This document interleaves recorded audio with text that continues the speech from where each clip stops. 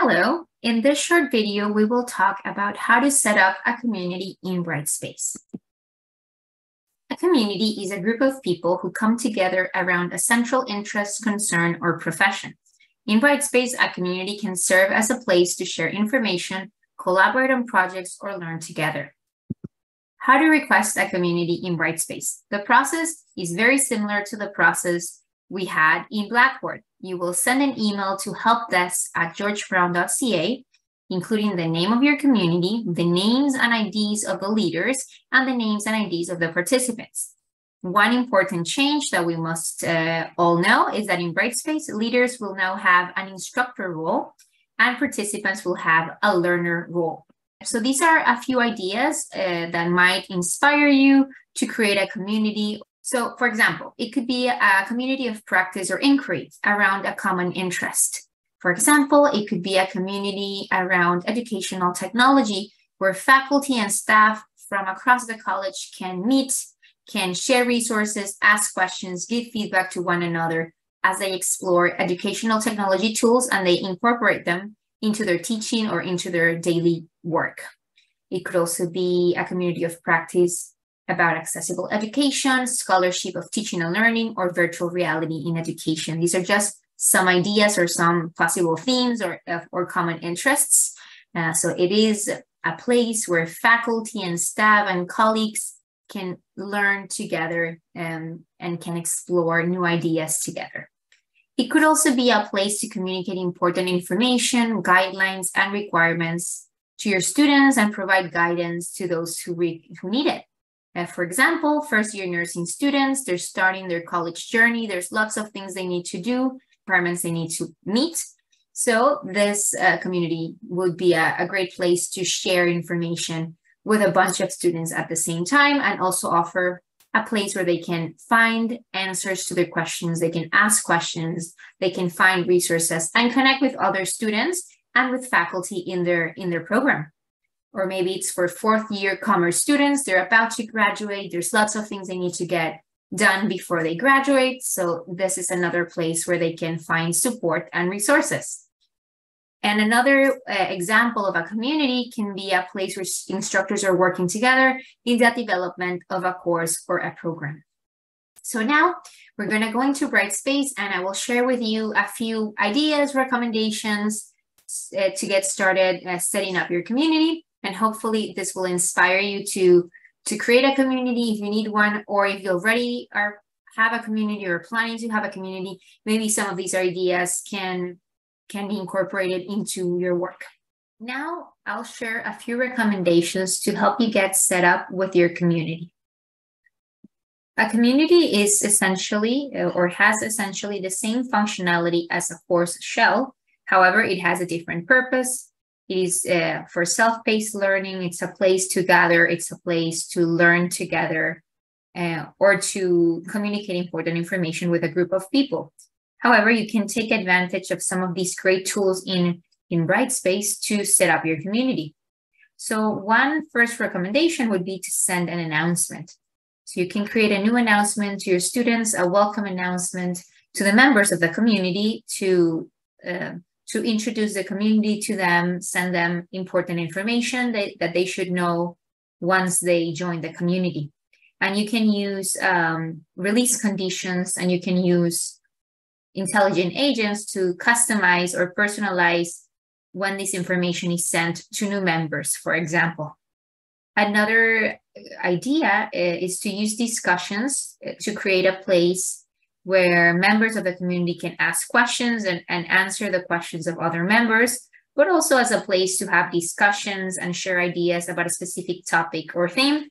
So you can create discussions here and allow participants to join the conversation. One other thing that you can use is the activity feed. So this is a more informal place for sharing resources and getting some input from your participants. So for example, here I added a video. This is called How AI Could Save, Not Destroy Education. And I was able to embed a video from TED. So my students or the members of this community can now comment on this video and share their thoughts. So this is a place for some informal conversations with the members of a community, and also a place to share interesting resources. You could also have a discussion where you allow members to share interesting information, articles, videos, podcasts that they find that are related to the topic of your community. So that could be another discussion that you create. One discussion for asking questions, discussions on specific topics where folks can share their thoughts and deepen their understanding of that topic, but also a discussion thread where they can share things that they find that are interesting and relevant to the community.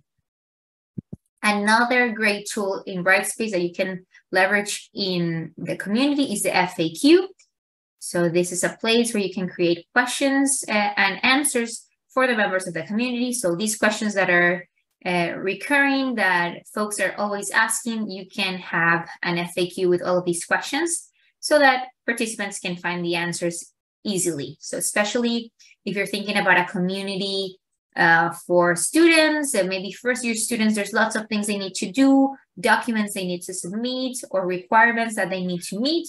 You can have this section with FAQs for them to review.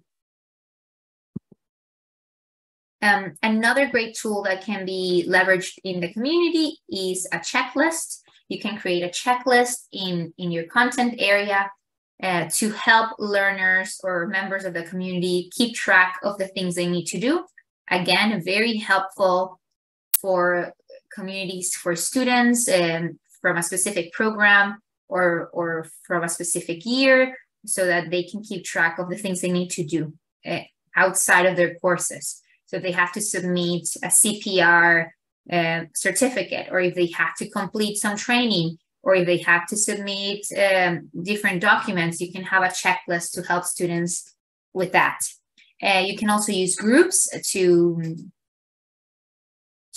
engage students or members of a community in smaller teams and have conversations and develop knowledge together, or maybe work on a specific project within the community. Intelligent agents, as I mentioned earlier, is a good way to personalize information and communication for the members of a community. Surveys is another great tool that you can use in a community to learn more about the experience of the members of a community. This is a place where confidentially participants can share their thoughts, their concerns, or suggestions that they may have for the community. So as opposed to a discussion, which is open to all the members and everyone can respond, a survey is meant to be private, and you can even make it an anonymous survey as a place where folks can provide feedback. Well, there's also Zoom. So if you are having some periodical synchronous sessions, then you can use Zoom to set those up.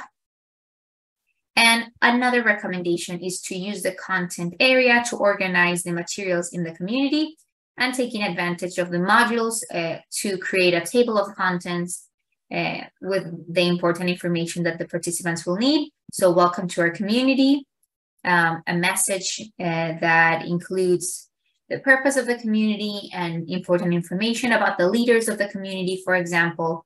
And you can always use the video tool, which is one of my favorites. And there is a video tool in Brightspace that allows you to record yourself giving an introduction, for example, to the community. So it gives the community a more personal touch. You can also have an area for community guidelines and instructions, an area for additional resources.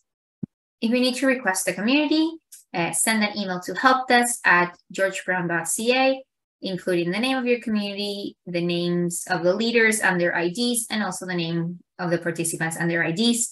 And if you want to discuss how to design it, how to set it up, and just brainstorm some ideas to engage your audience, feel free to connect with the Teaching and Learning Exchange. We are always happy to have a conversation and explore ways to engage participants and to create effective communities for our learners. So thank you for watching the video, and goodbye.